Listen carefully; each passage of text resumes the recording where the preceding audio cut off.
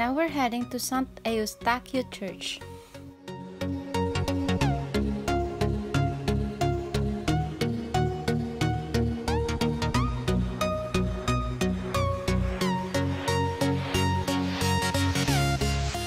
And that is the Church of Sant'Eustachio. Saint Eustachio is a Roman Catholic titular church and a minor basilica in Rome, named after the martyr Saint Eustace. It is located on Via di Sant'Eustachio in the rayon Sant'Eustachio, a block west of the Pantheon and a Via della Rotonda, and a block east of Sant Ivo alla Sapienza and the Via della Dogana Vecchia. A church at the site was founded by the 8th century. The church was recorded as center for helping the poor and the sick.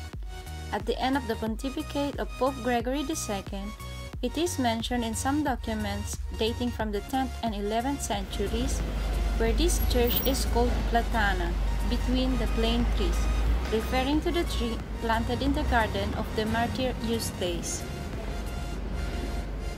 However, tradition holds that the Emperor Constantine I had previously built an oratory here. This church was called the Pantheon in the 9th region and next to the Temple of Agrippa.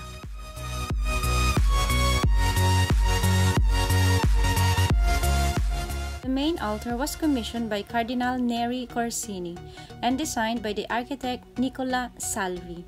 He made it into an elegant and refined synthesis of marble and gilded metal.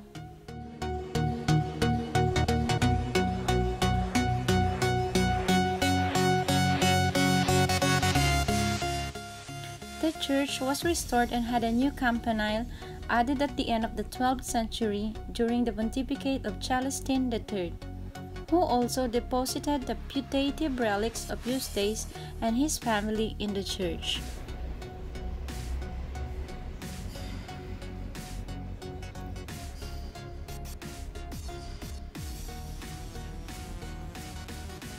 In the 16th century, it was a favored praying place for Saint Philip Neri.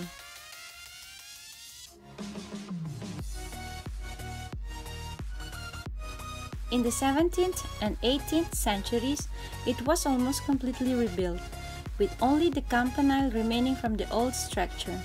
The new design in the Roman Baroque style was produced by several architects.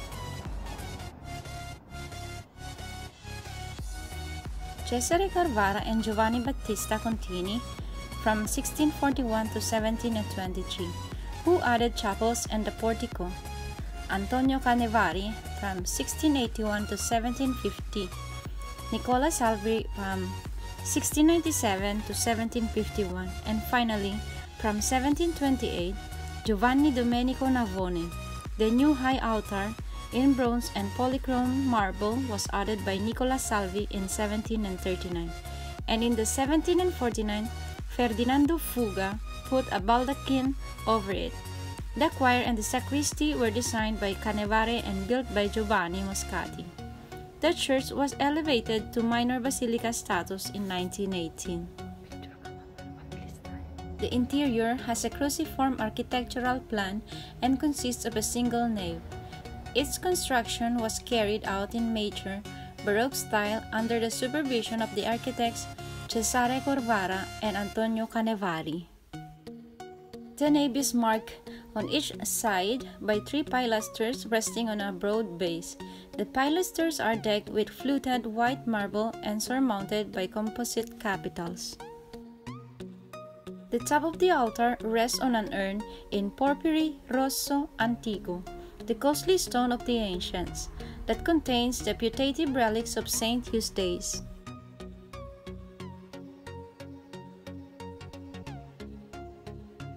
The altarpiece was painted in 1727 by Francesco Ferdinandi, also named L'Imperiale.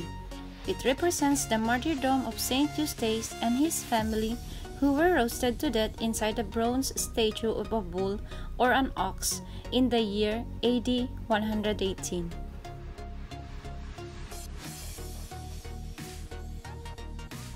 The gilded wooden baldachin over the main altar is attributed to Ferdinando Fuga from 1699 to 1781.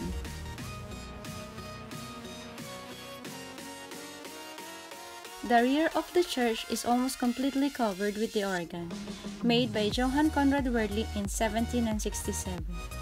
The gilded balustrade and the wooden front of the organ were executed in Rococo style by Bernardino Mammucari, Francesco Michetti, and Carlo Pacilli.